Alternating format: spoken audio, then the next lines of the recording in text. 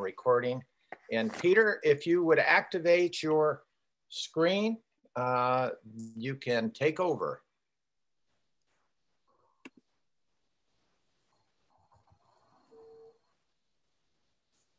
And we see you there, Peter. And Jack, you can end your presentation if you would want to close that. For Jack Dunnigan, if you would, you can close your screen now. I just figured out how to turn it on and now I can't turn it off. Okay. Very good. And I will mute mine, Peter. Thank you. All right. What can you see of me right now? I can see your whole head.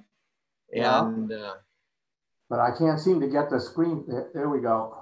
Hang on. Okay. There we go. There you go. You're good. All righty. Well, thank you. I'm Peter Plumb up here in Portland, Maine. I was hoping to be in St. Augustine, Florida with you all now. I appreciated the opportunity to do a presentation to you last February in St. Pete. This is the story of a trip I took on my own boat in 2009, starting in Portland, Maine, and circumnavigating Newfoundland back to Portland. It was an 11-week trip, 3,000 miles. So is this working now, Ed? Is everybody seeing what I see? You're doing good. It's showing your boat, beautiful boat, and you're great. All right, very good. I'll stop my video and go ahead. All right, thank you. Well, here's the boat. This is Sparkman Stevens' design Seguin class sloop, 46 feet long. She was built by Lyman Morse in Thomaston, Maine back in 1984. So she's got a few miles on her now. It has the advantage of being a centerboard, keel centerboard boat. So I can get into some pretty shoal places where others can't at about 5.5 feet. She draws 10 feet with the board down. We do have a diesel S-bar hot air heater, which makes a world of difference in these northern trips. And we do have a small generator, which powers, among other things, a good refrigeration and freezer system. So we can be independent for quite a while. Here's the trip. Starting in Portland, bouncing away up the coast of Nova Scotia, which we did very quickly. I had to sit out a gale here in Canso for a couple of days. Then up through the Bras-d'Or Lakes to Baddeck, where I had my first crew change. And then the first stop in Newfoundland was up at the Bay of Islands. There are very, very few stops on the west coast of Newfoundland that are safe for sailboats or boats generally. The next stop up here, bounced up here, then went up to Red Bay in Labrador. And by now it's just coming on the 4th of July. We came back here to sit out another 2-day gale and back around to St. Anthony. I'll return to this map as we go along. A couple of words about Newfoundland for those who may have not been there before. It's one of the world's largest islands. Its dimensions are roughly 350, 400 miles each side. It was first seen by Europeans, so far as we know, by John Cabot in 1497. And there wasn't much going on there. And the place bounced back and forth between the British and the French. It became a dominion for a while. Always the only thing really going on there was cod fishing, which collapsed in the 1960s and finally totally in the 1990s. In 1949, the people of Newfoundland voted to join Canada. And so it became the province of Newfoundland. A few years later, Canada added on the huge area of Labrador. But Labrador, so it's now the province of Newfoundland and Labrador.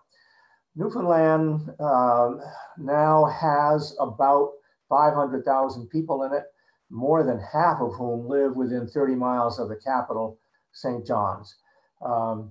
In the last decade, the last 50, 60 years, the government forcibly made people abandon a lot of towns along here and in here as the cod fishery collapsed And the government said, we're just not going to provide services to you because many of these places are available only by water.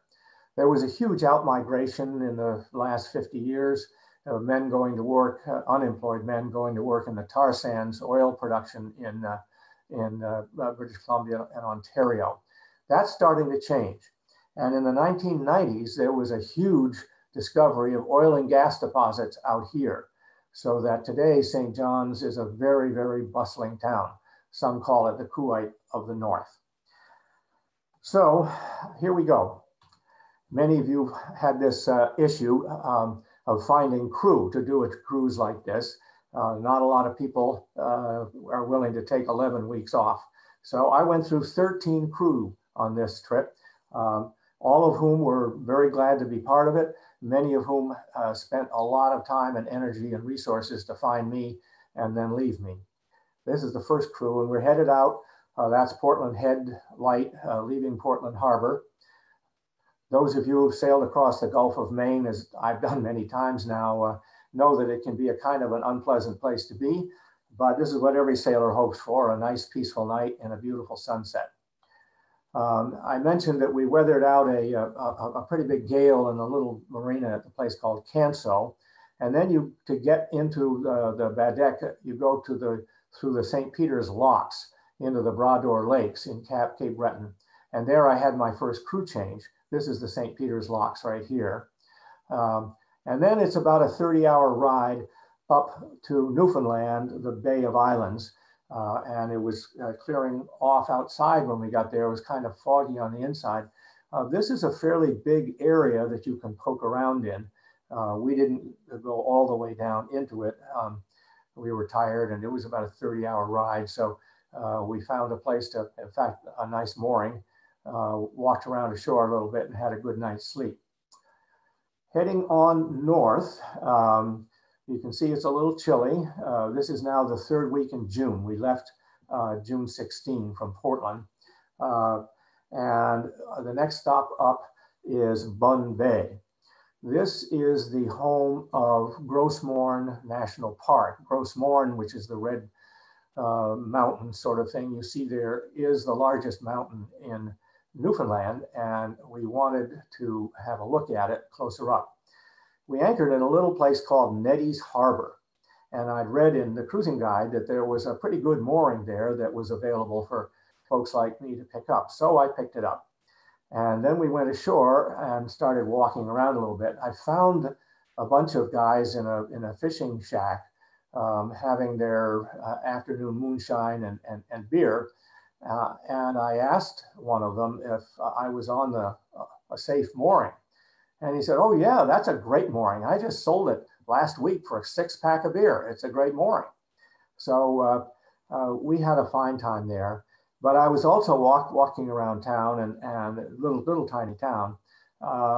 And there was a big lilac bush in full bloom and a lady sitting on her front porch in the yard there. I asked her if I could pick a couple of sprigs of lilac and take back to the boat and make the cabin smell nice. She asked me if I was off that pretty green boat with the American flag, and I said yes. And she said, well, then take the whole bush. And this was our real first encounter with the Newfoundlanders, who were just the most wonderful people you will ever hope to meet. They are helpful, friendly, give you the shirt off the back. That translates into giving you the keys to their car for a while in many cases.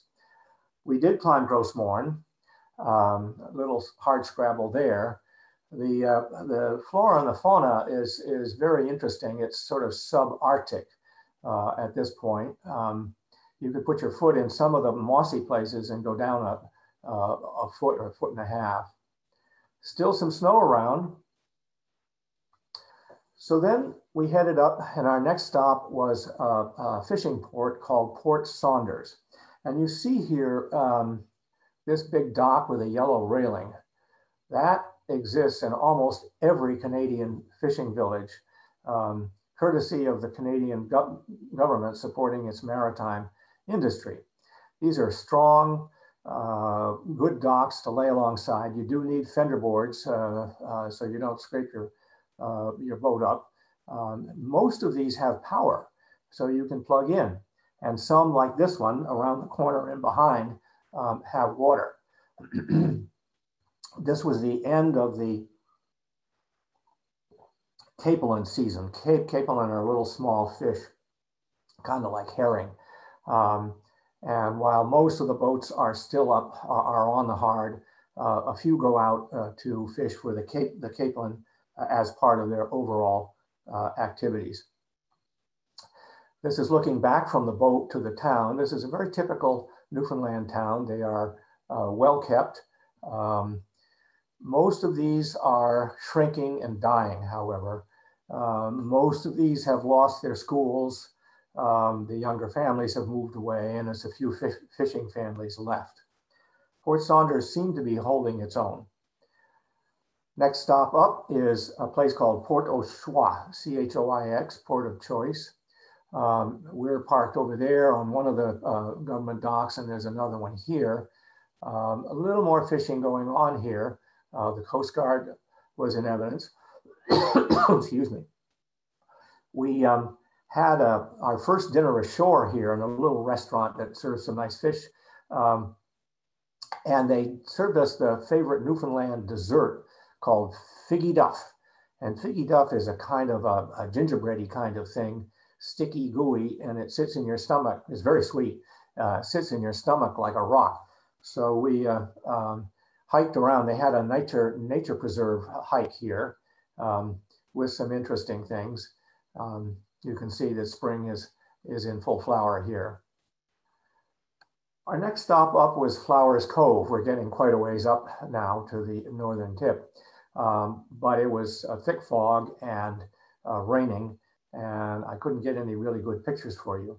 So the following day, we headed across the Straits of Belle Isle to Labrador. Our destination was Red Bay, about 40 miles away. As we neared Red Bay, this fellow loomed right out at us. Our first really decent sized iceberg. This time of year, June and sometimes early July, this place is known as Iceberg Alley. The Greenland glaciers calve off, and the Labrador Current brings these icebergs down, where about half of them go down the Straits of Belle Isle and the other half go down the east coast of Newfoundland. You can get a sense of the size of this. This is all seabirds along here.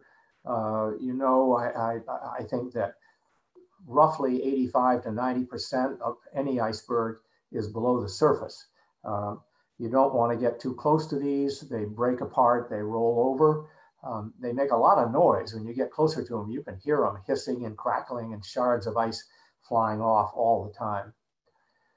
This is Red Bay in Labrador. Red Bay is a beautiful, one of the nicest harbors you could ever be in. We're parked over here on the government dock. You see there's no other boats here at all. Today, or back in time of this trip, Red Bay had 200 people living there. It was a little museum. The government had run electrical power up there, but it was clearly a struggling place.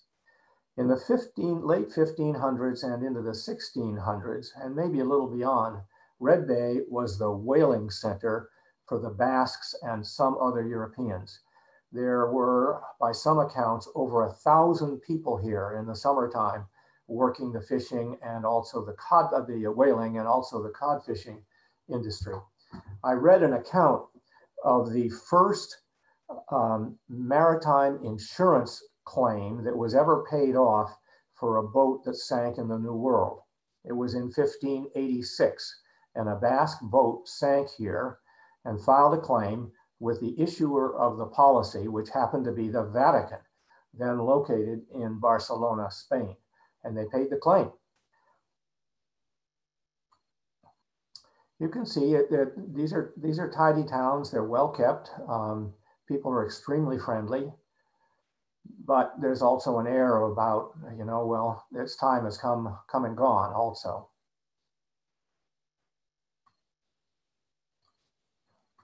Right outside the harbor was a fairly large iceberg that had grounded. And one of my crew insisted that we launch the dinghy and go out and touch it. So we had to do that. This was the first of several things like this. This is the coast of Red Bay, looking back across the Straits of Belle Isle at Newfoundland. We're headed, looking basically south-southeast here. You can see the whole parade of these things. You hear them breaking apart and rolling over all the time, all night long.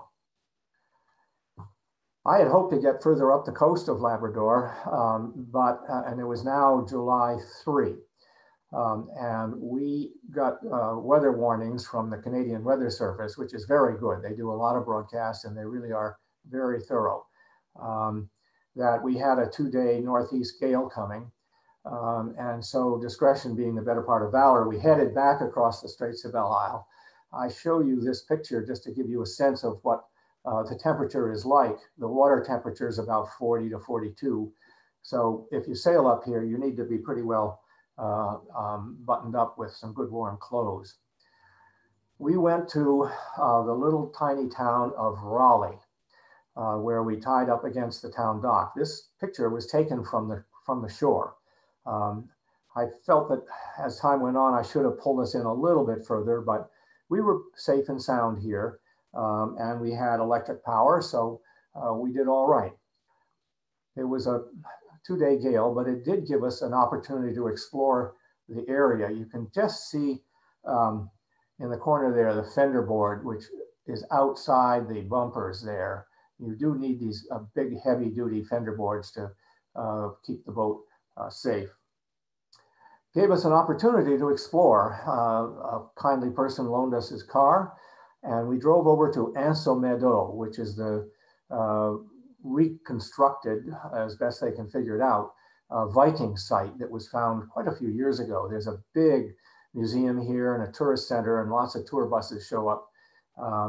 It's very interesting. The weather was terrible, cold and rainy and windy, but they have rebuilt these places as best they think they were.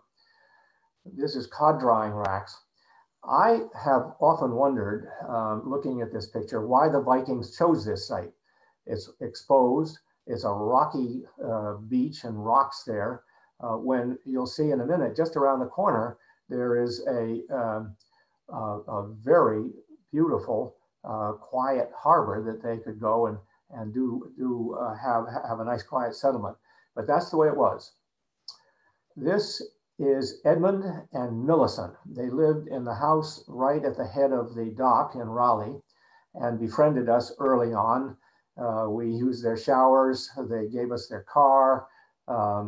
What she has in her hand there is what are called bake apples. It's a peculiar Newfoundland berry kind of thing. It's quite tart. And the two traditional Newfoundland dishes are bake apple pie and bake apple cheesecake. So we invited them aboard for dinner during the midst of this gale and had a wonderful evening. He's a retired longline fisherman. She is the mother of 4, raised her kids, their kids who have now all gone. Very few people left in the community. The school is shut down and they're just living out their lives here, knowing that there's probably not a big future for anybody there. But they were the most lovely people. When we left the next day, she stood on the end of the dock screaming at us, "We love you, come back." This is Cape Bald, the northern tip of Newfoundland, and you can see now we're headed down the east coast of that peninsula there. You can see the icebergs going down this way also. And that little town that I talked about where I thought the Vikings should have gone is this place called Cricket. It was one of the towns that was forcibly abandoned, but in the last few years, it's become a summer community again with doctors and lawyers and whatnot coming up from St. John's and elsewhere to build and renovate summer homes. It's a beautiful, idyllic place, and a great place to spend a vacation.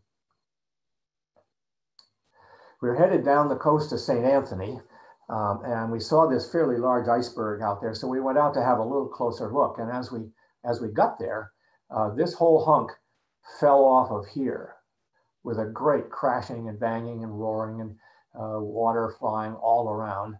And so we watched that. And just as we were sitting there on the boat, giving a reasonable berth to it, the whole thing began to roll over. And I realized that I perhaps got myself a little too close there. But it quietly, well, I shouldn't say quietly because they make a lot of noise, but it rolled over. And then we made a tour around it to see what it looked like in its new configuration. This is St. Anthony. It's the largest town by far in northern Newfoundland. It has a stoplight, which is amazing. This whole complex here is the Grenfell Mission, which is the medical facilities serving all of northern Newfoundland and much of Labrador. They still have boats that go out and service the small towns along the coast. Once again, we're parked over here at the that was a Coast Guard dock, which they let us stay at for. This is a good place to have a crew change. I had a crew change here, and good provisioning, and so you need to spend a little time there. Here we are at St. Anthony, and we're going down this peninsula. We cut off and went over here, over into the beginning of Notre Dame Bay, which is the prime cruising ground, and then into Lewisport, which was the halfway mark of the trip. There I left the boat for a week and flew home from Gander, which is an hour taxi drive away, to be with my grandchildren for a week. Iceberg right outside of St. Anthony, and because this was such a, it too was a grounded one, it had such a wonderful configuration that we spent a little time watching it. New crew had to pat it, of course,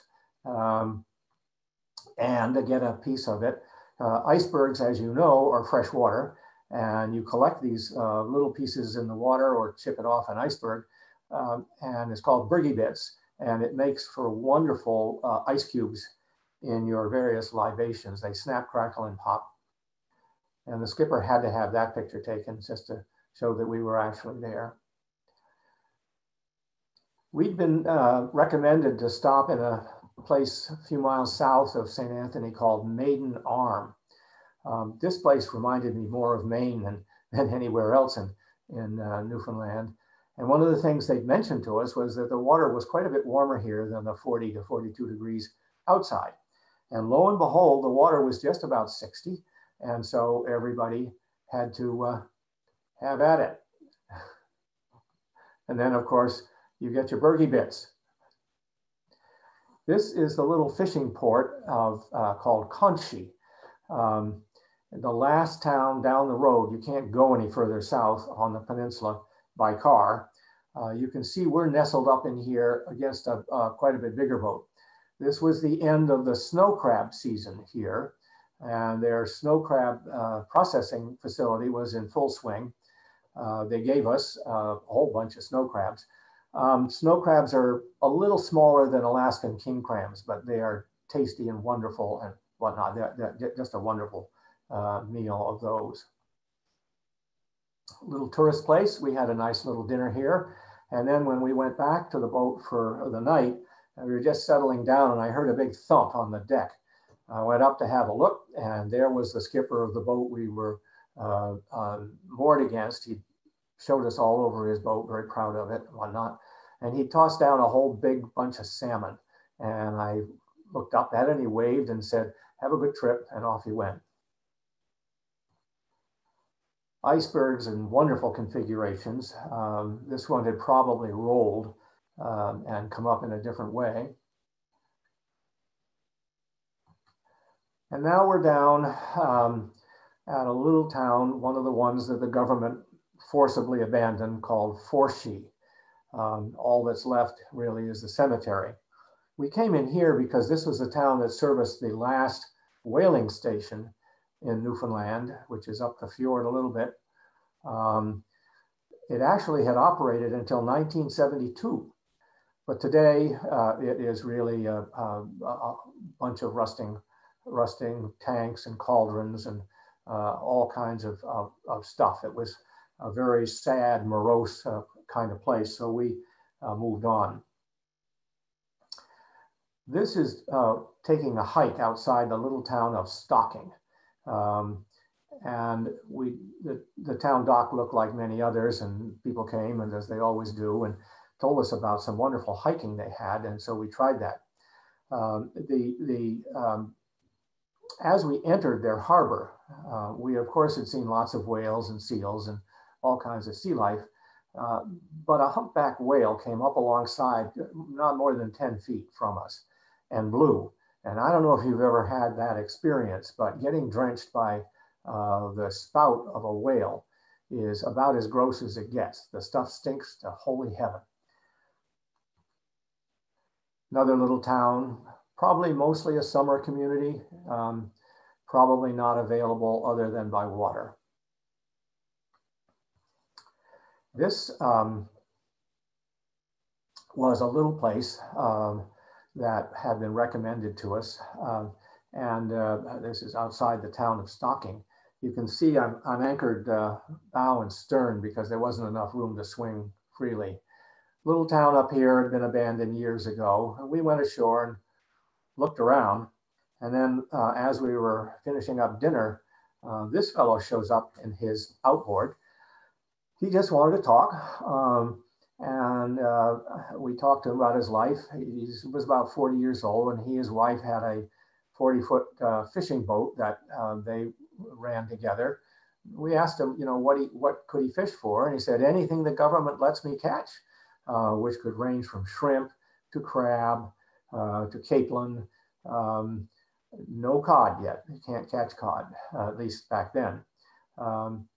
He said he did okay with it. He had two kids, an 18-year-old son who was just getting out of high school, who said he was going to join him on the boat, and a 15-year-old daughter who was very anxious to leave and go away to college as fast as she could.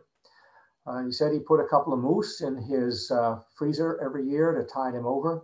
And towards the end of the winter into the early spring, when this part of Newfoundland still has a seal hunt, he would get a few seals and sell their pelts. He said that's what basically kept them going through the end of the winter into the springtime.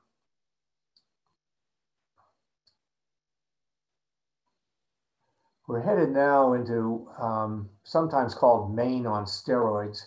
The Notre Dame cruising grounds are full of lots of little islands, and then down into Lewisport. This is nice cruising. It isn't, you're not banging around or anything. You're just having a nice sail from island to island. Doesn't take long to get from one to the next.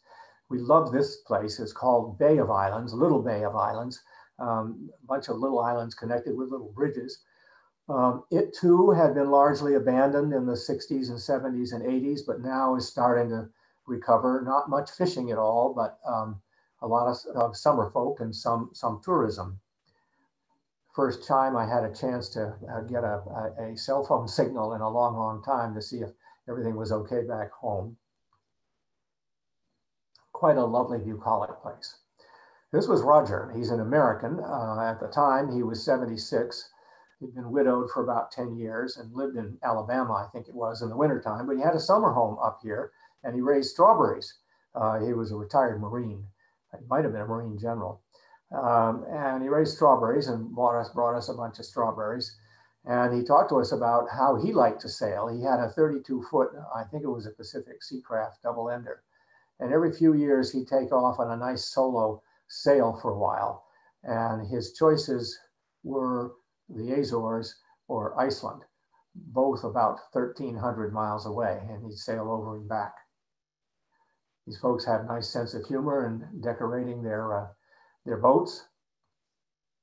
Another little inn had a lovely dinner here with some of the local folk.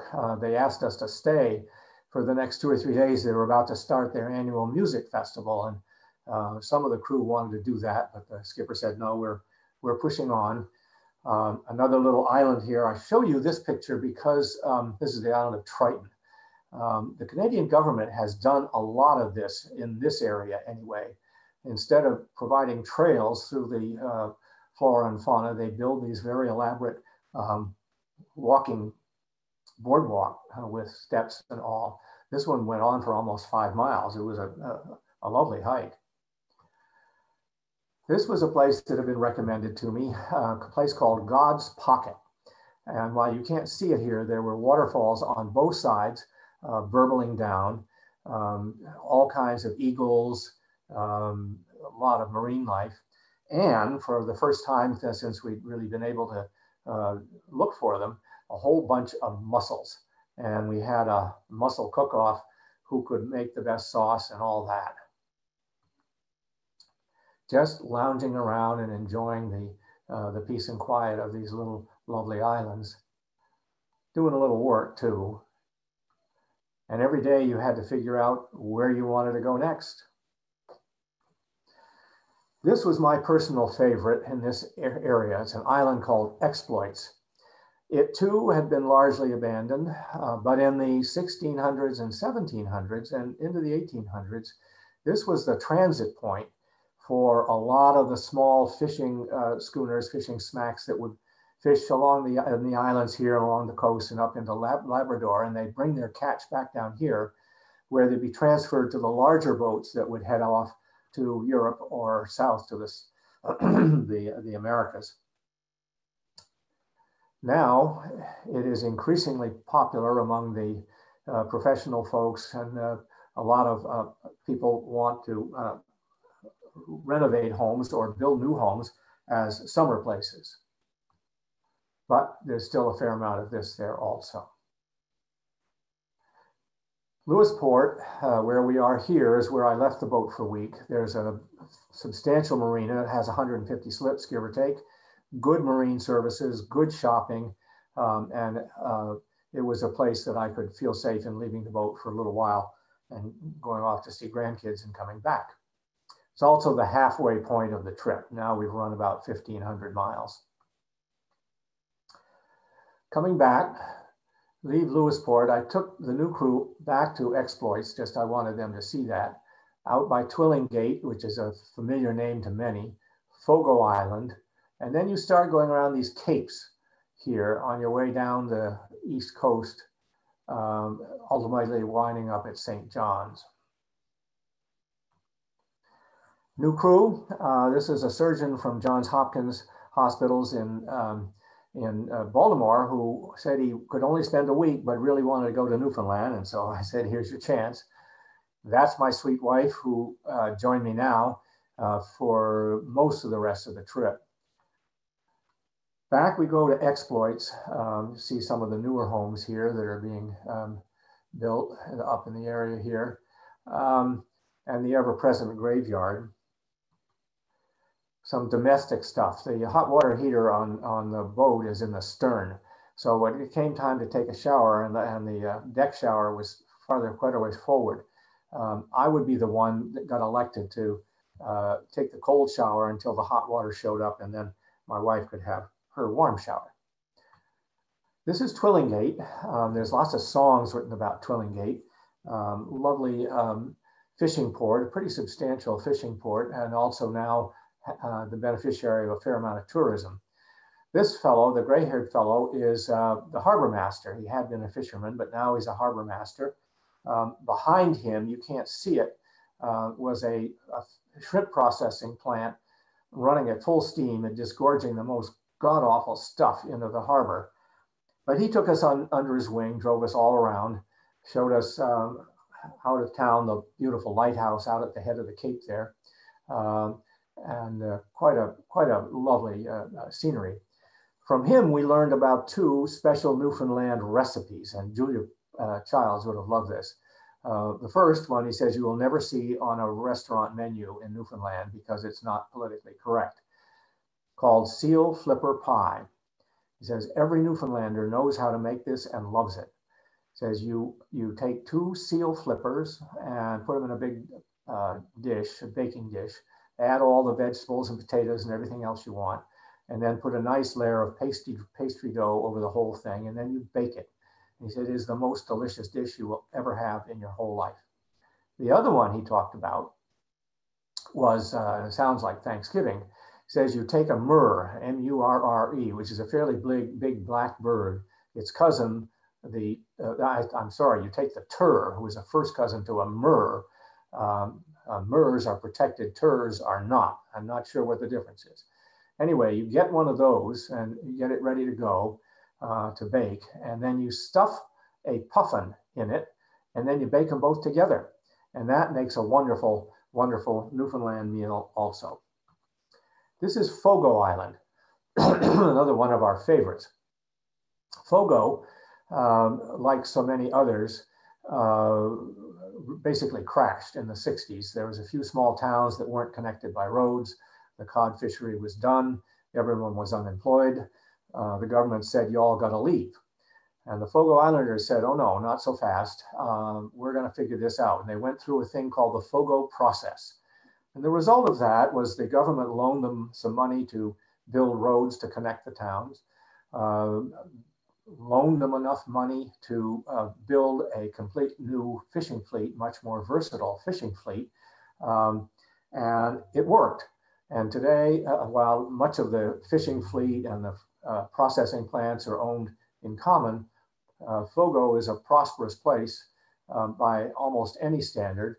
And there, in the summertime, there are car ferries, which now go back and forth multiple times a day back to Lewisport. So it's a turnaround story. We parked here at the marine, sort of the Marine Museum. And the lady on the left in the shorts is the curator and caretaker of the place. And the girl beside me is her daughter, who is headed off excitedly to Halifax for college. But she saw her future here as a teacher. She thought it would be a wonderful place to live and raise a family. We wanted to take a drive around the island, and I asked the lady where I might find a car, and she said, here are the keys. She gave me her car and said, just have a nice ride. So we did. This procession of little boats here had just come in from an annual two men per boat race, rowing race to an island 10 miles away and back. And apparently it's accompanied with much hilarity and all kinds of festivities. There are the boats. We're sorry we didn't see the race. Here are the Fogo Islanders and a bunch of tourists like us at play on a beach. Hard to imagine that this is Newfoundland, northeast Newfoundland, and the water is swimmable. I mean, it's just like Maine. And my surgeon friend had sworn he wouldn't get in, but you know, guess what, he did. And my sweet wife did also. These are government workers unloading a batch of cod that had been caught for government purposes. The government, and back then, was trying to figure out how much the inshore cod fishery was coming back, because it was.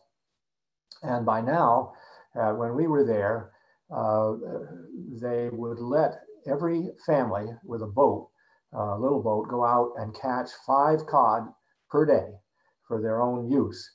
Couldn't sell it, you couldn't do anything with it except have it for your own use. I think the cod fishery has improved since then somewhat, but here they were just on the cusp of figuring out what was really going to happen. The result for us was that we got cod up the wazoo all the time. You want some cod? Here, let me give you some cod. You want your cod filleted? Let me fillet it for you. We had more cod than I ever thought I'd eat in my whole life. Now we're back on the mainland, a place called Greens Pond. For those of you who like to go berrying, this part of the world is one of the most astounding berry places I've ever seen, with blueberries and blackberries and raspberries and huckleberries and you name it, they have it in great quantities. I had a crew change here. I had to go visit this place because I've been a lawyer all of my professional life. So this is one of the must-see stops, the little Greens Pond Historic Courthouse. This is next crew, my law partner for the last 50 years and childhood friend, Peter Murray, who also built his own schooner. We've done a lot of sailing together. This is typical of the little coves that you can crawl into as you work your way back towards St. John's. What distinguishes this place, it's beautiful, of course, but the mosquitoes were as fierce as I've ever been anywhere in my whole life. And it was just like you were going to get eaten alive if you didn't beat them off and you prayed for a lot of wind. Here we're coming into the town of Trinity. Trinity was destined to become the capital of Newfoundland. It was the biggest and busiest fishing port for many years, and then it too died. And today it has a small year-round population of about 50, which grows to several hundred in the summertime because people have rediscovered it. It's a historic site. A lot of historic buildings have been restored. Not any fishing going on here, but a lovely place to come visit. A bunch of Americans here. This house was owned by a retired member of the U.S. Foreign Service. And when we got there, they took us under their wing, and we had a very full dance card for the 48 hours or so we spent here, having a wonderful time. This is beautiful old Anglican church, well maintained. I actually started my life as an organist, and when I saw this beautiful little organ there, I asked if I could play it. It had been shipped over from England in the turn of the 20th century and was still in good playing condition. The only thing about it was it didn't have an electric blower. So there's the mayor of Trinity pumping away while I wailed away on the organ. I think I went through 7 or 8 guys before they said that's enough. The gentleman here at this point was a little over 80 years old and had built over 1,000 boats in his lifetime here. He is working on about a 40-foot schooner. The thing that surprised me about this is look at the scantlings on this boat. It's very, very light. So it's really destined for use just around in the local area there. My partner, Peter Murray, had built his own wooden schooner, so these two hit it off like peas in a pod. Trinity boasts what is advertised as one of the 20 most beautiful trails in North America. It's a trail that you can do in about 3 hours. It is absolutely gorgeous. Some spectacular vistas that you can see. Moving along, this is for the folks that I had talked to that have been there before. This is the holy grail of cruising sailors coming up from the States and Nova Scotia. This is a place called Ireland's Eye. Like many other places, it had a little town that had been forcibly evacuated, abandoned. It looked to us like a couple of families might be coming back to build summer cottages or whatever. A beautiful, beautiful, very secluded place. That's the remains of the church. That's all that's left. And of course, the skipper had to have his picture taken with the boat in Ireland's Eye just to prove I was there. More cod, all the time cod. What do you do with cod? The last stop before St. John was a place I wouldn't normally have gone to, but a paralegal in my law office traced her mother's ancestry back to this place called Ochre Pit Cove. It really was an ochre pit of red clay that they use for all kinds of stuff. Her name was Half Yard, and she asked me to go to the cemetery if we stopped here and see if we could find some half yards, which we did. But when we pulled into the dock, first I asked the first person to show up if there were any half yards around. Well, there's the keeper of the half yard genealogy. And so we spent a delightful hour or so learning about the half yard family and what had happened over the years in Ochre Pit Cove. Here we're headed down around Cape St. Francis, which is the last cape you round before coming into St. John, which is a busy, bustling city, aided immeasurably by the oil and gas business going on here. This big building up here is their brand new museum called The Rooms. And these buildings like that, in the cod fishing days, there were little shacks along the shore called The Rooms that looked like this. And everybody had one, and they were known as The Rooms.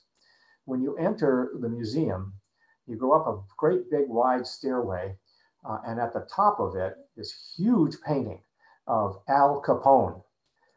The Newfoundlanders love Al Capone. He was the savior for quite a while because St. John's was his transit point for bringing in the booze from Europe, the bootleg booze from Europe, and shipping it on to the States from here. There is a marina-like facility in St. John's, but it has no power, no water. And so we preferred to be down in the commercial area where we had both. We climbed the hill, Admiralty Hill so-called, which is where the British defended the place, looking down over the city. You can see it's quite extensive. It's built on a tilt. And then there's a picture taken from the cockpit, a sunset picture with Admiralty Hill up behind you there. Here I had a crew change. I lost Peter Murray and brought on another friend, and we went down around the Avalon Peninsula. This is Cape Race here, around up through here, across Placentia Bay to Burin, and then out to the French islands, Saint-Pierre and Miquelon, where I've been before and wanted to look again. And then because we had a hurricane coming that we had to tie up somewhere, we went over into Fortune to weather out the hurricane. David Platt, a longtime sailing companion. South of St. John's on the Avalon Peninsula is a place called the Witless Ecological Preserve. And it is the home of more seabirds than you will ever see anywhere in your life. Lots of other animals, whales, seals, you name it. This buzzing bunch of things here, thousands and thousands of them are puffins. They're all puffins, believe it or not. And they swarm around you like mosquitoes. Seabirds of all kinds nestled in the tundra and in the rocks, egrets, herons, you name it. This is Cape Race, the much feared Cape Race, which has been written about and lamented so much. We managed to get down here on a glorious day. There wasn't much wind. We were going to head along the south coast for a little while. And so we turned the corner, and within a few minutes, there it is. And you're beating hard into it, trying to get to your next stop. You can see the fender board here, one of two that we carried. This is a little town called St. Bride's on the east side of the Placentia Bay. This is very typical of the South Coast. It's kind of sad, nothing much happening. This is the norm rather than what you saw around the other side of St. John's. Lovely sail across Placentia Bay to the little town of Burin. Reasonably prosperous place, a lot of summer folk here, and a few fishing, summer fishing mostly. We were, when we pulled in, we met up with these folks almost immediately. It's Merle and Diane, and they said, come on with us, we'll show you around. And they took us around. They took us to a music festival that evening, and we had dinner together at a local, little local restaurant. And then the next morning, I asked if I could see the church. There's a beautiful church here, and he was a deacon of it. And so we went over there to have a look, and lo and behold, another beautiful little organ that I could get my hands on. This one at least had an electric blower, so I could play it to my heart's content and not wear people out. Right across from the church was this house, anxiously for sale, and we were asked repeatedly if we wouldn't be willing to make an offer on it, and sorry, but not going to do that. So then after a couple more nights poking our way along, we went to Saint-Pierre. This is, you're now in France. I had called ahead. We got there on a Friday night, and I'd called ahead trying to make a reservation in one of the 3 or 4 really good restaurants there. Every single one was crammed and couldn't take us. We had a nice dinner at some place. But here you can get great French baguettes and croissants. They fly in the dough several times a week, believe it or not. So the French administration, which largely comes from Paris and around, can feel that they have their appropriate treatment of pastries and good food. Unfortunately, we had, this was the summer of Hurricane Bill that came up the East Coast and did a certain amount of damage. And it was forecast that the eye of Bill would go right over this area here. So we left and went back to a fishing port I'd been in before on the South Coast. This is Fortune. And you can see we're pretty well trussed up here. The eye of the storm did go over us that night. But it wasn't horrific, and we weathered it out just fine. And then it was time to leave Newfoundland, unfortunately. And my original plan was to sail right down to here to Liscombe, where I'd have a final crew change. But as luck would have it, we got our next and unforecasted gale as we were right about out in here. The wind came right out of the southwest and blew 35 to 45 for 24 hours or so. So we had to alter course and wind up in Louisburg at the top of Cape Breton there. You all know the phrase, red sky in the morning. Oh, there it was, and we were treated accordingly. We got to Louisburg, everything had to be dried out because we'd taken quite a shellacking on the way over. But Louisburg has two things that are of great interest. They have a exact replica of Shakespeare's theater that they do a lot of really nice shows in. And they have this fort, which has been rebuilt. It was originally started by the British and then added on to significantly by the French. And then the British took it back. And then it fell into disrepair. And now it's completely rebuilt. And they do all kinds of reenactments every day. And they shoot off their big cannons with a big bunch of hoorah and noise and smoke. It's quite an interesting place to visit. Two more crew at this point. I lost David Platt and had Scott Tees, an old sailing friend and a very, very seasoned sailor himself, and his wife Pam join us for the ride down Nova Scotia. This is the little marina in Canso that I said we sat out our first gale.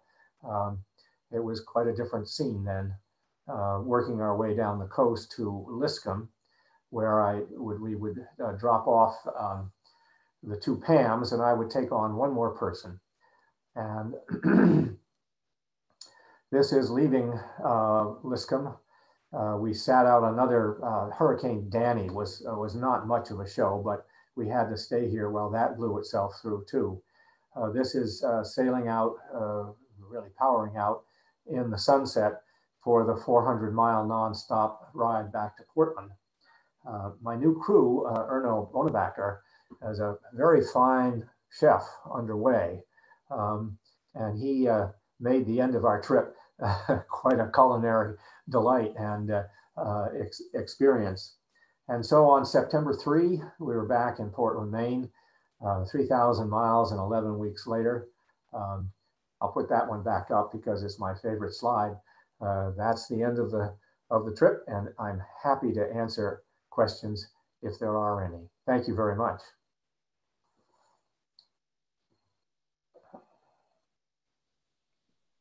Thank you very, very much. And everyone should know that Peter has spoken twice. He is so exceptional in that he is one of the few people in the world that has actually cruised on a boat to Antarctica. And so astounded for that journey. He did that for his, was it your 70th birthday, Peter? 70th birthday treat, yes. That was so astounding. I just was so pleased. He spoke of it at St. Petersburg, and it was just so great. And he's a very active member in the Ocean Cruising Club, as well as an accomplished cruiser. And we really appreciate your gracing the Seven Seas Cruising Association with such a great presentation. And it's so wonderful to watch this and not have to worry about your anchor dragging in the middle of the night in a blow. Exactly, exactly. Yes. Thank you very, very much. I appreciate your presentation and your work. And Thank you can turn off, well, I don't know. I have not seen any questions come. Your talk has been so excellent. Let me look real quick and make sure that we don't have, what was the date? That was one of the questions that someone had. Oh, we left Portland, Maine on June 13, 2009, and we returned on September 3 of that year, 11 weeks later. We'd love that. We once owned a sailboat that was made by a bridge and steel construction company in Mahone Bay, and we've always wanted to be there at one time, but have never made the trip. Thank you very much. We appreciate it. Glad to do it. Have a great weekend. Thank you for making our event so wonderful. Thank you all. Thanks, Ed. Take care. Thanks. And at this time, we'll transition. Please stand by. We're next. Yeah, you, Peter, you can turn off your camera and turn off your audio or your video also, because that's not necessary. And we're going to have next, we're going to have Bill Cullen. Bill writes for Sail Magazine and other magazines, and is an accomplished world sailor and has done just a super job. He has spoken at events I've been to and has come up with so many things that are so wonderful. He should be an inventor. I guess he is. I had an uncle that actually is the person that invented steel wool. So I appreciate people that are inventive. So if you would, yeah, Bill Cullen, I'm sorry. Anyway, we'd really like you to activate your microphone and start your recording here now if we can. I guess I need to turn off my other recording. We're switching here. And we're sorry, we're kind of like a one-handed wallpaper hanger. And Bill is getting ready here. Stand by one. Yes. And just a second, Bill. Queue options, that's not it. We're trying to stop recording so we can start yours and have a separate recording that will work well. There. Stop recording, there we go.